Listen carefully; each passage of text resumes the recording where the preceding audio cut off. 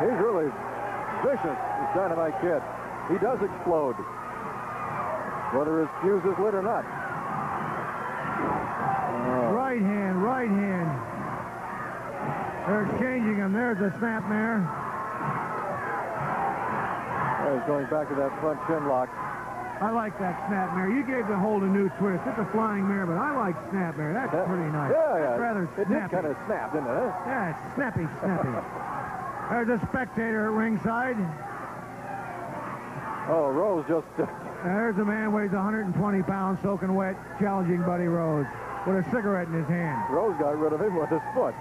He's lucky he didn't have that cigarette crammed in his ear. He'd been blowing smoke out through his toes. Meanwhile, they're both, the kids really got Billy Jack dazed. That's what happened. Look at that. Look at that. I threw him off like a garbage bag. 230 pounds just being thrown off like that. Billy, unusually strong, less than a year into business. He's taking an awful lot of punishment. He's very phenomenally strong, ladies and gentlemen. That makes up for his lack of knowledge. You will find out once they ignite the spark. When Billy gets mad, I don't care how much you beat on him.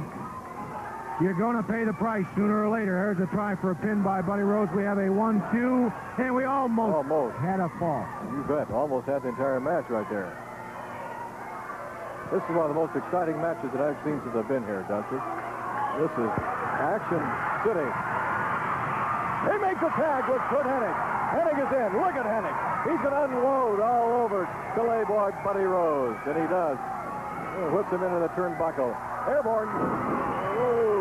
Airborne. He came down with ice on him. With the body slam. Oh, Curt Hennig's going up. If he drop kick Rose, he may have to kill him. He does. He got it. Oh, my goodness. Dynamite tries to come in, takes a terrible spill. Dynamite Kid tried to come off that top rope. We're all even in a fall of feast. I wonder if Rose is hurt on that one. He tripped and fell. I think Rose caught most of that on his shoulder. Don't go away. We're going to be talking to Rip Oliver and the Assassin. Yeah, right after this timeout. Oh, my word. Place is going crazy.